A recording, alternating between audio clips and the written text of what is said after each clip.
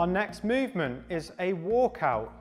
So a core exercise, but at the same time it's challenging. It's a full body movement. It's going to be taking the heart rate up.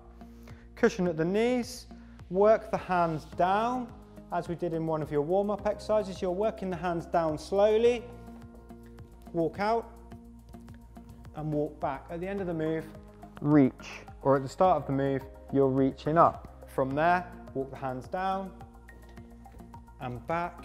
So as you can see, the core is working, and at the same time you're working through the hamstrings.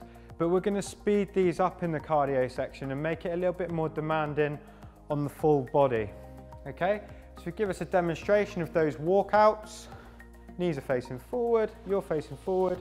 We just take it through whenever you're ready.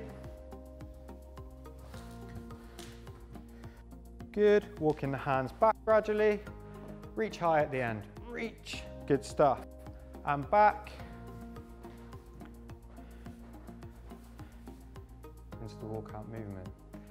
And then speed that up a little bit for me, James. So knees, you just keep working that back through. As you can see, as you start to speed that up, it becomes a more demanding exercise on the full body.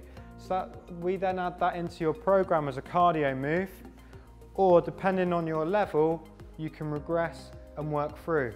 Slight bend in the knee there, as we can see, but we've got great flexibility through the hamstrings, so it's slow and controlled. That's your walkout movement.